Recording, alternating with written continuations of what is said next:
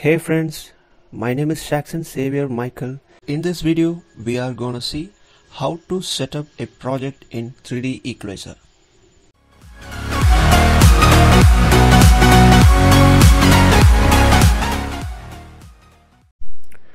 Okay guys, here is the software interface. Before starting this session, I will give you a quick and small introduction about the interface and some of the major options what we are gonna use. This panel is called Object Browser. Here we can see the three different sections. First, camera, which we load the plate or the footage, and point groups. Inside this we can see four extra groups: points, 3D models, geos, and constraints. In points, it will contain the 2D tracks. Whatever 2D tracks we are adding, it will be inside this group. 3D models, this group is used for import 3D model from external sources like 3D Smics, Maya, etc. And this geo objects and constraints folder, this both groups will be contains the 3D model which we create inside the equalizer software. And here you can find the lens. As you know, for all the camera there will be a lens. So here is the lens selection area. Here we can select, duplicate, and whatever we can do for the lens. Below that, point browser. This window we use to organize our 2D tracks. There are some other options also here to arrange and edit the 2D tracks. And here, deviation browser. This window is used to analyze the flow and the quality of our result. While doing the shots, I can explain more about this. Here is the menu section. Normally in other softwares we can find the menu section on top left corner, but here in 3dEqualizer it's here. Inside this 3D option we can see new project, open, save, savers, export, and all these things, and other more options are there. I will explain one by one once we start the project. And here is the time slider. It is not active now. Once we load the plate, it will get active. And here the attribute editor. Once we click on the camera, here the complete attribute of the camera will show up here. If you're selecting the lens attribute came, and if you're selecting the point group, the point group attributes are here.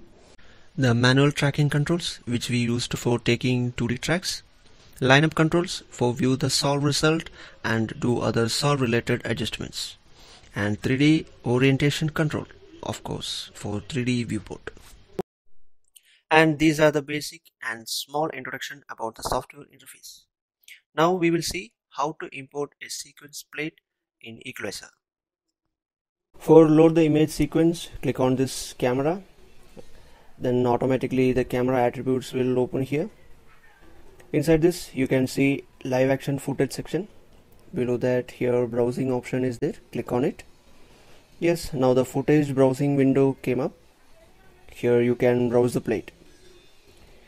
This is my footage. You can see the frame numbers here. The total frames of the plate is 50 frames.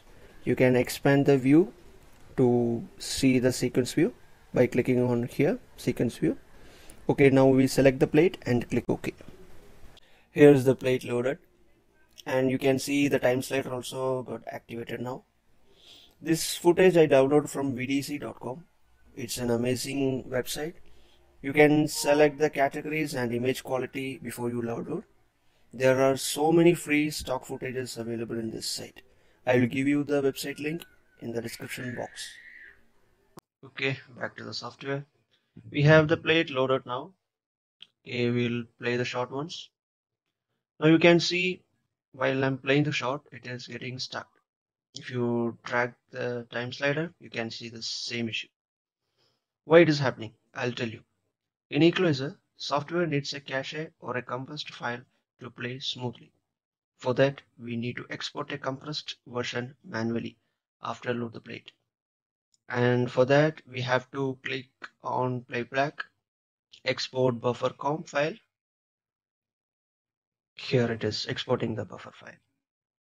It will export for each frames. and it will take some times. Okay friends, that's it for part 1. This topic is little lengthy one, that's why I'm making as 2 parts. Hope you guys like this video. Feel free to ask any doubts on this topic. Please like, share and subscribe my channel, and don't forget to press the bell icon for new updates. Thank you.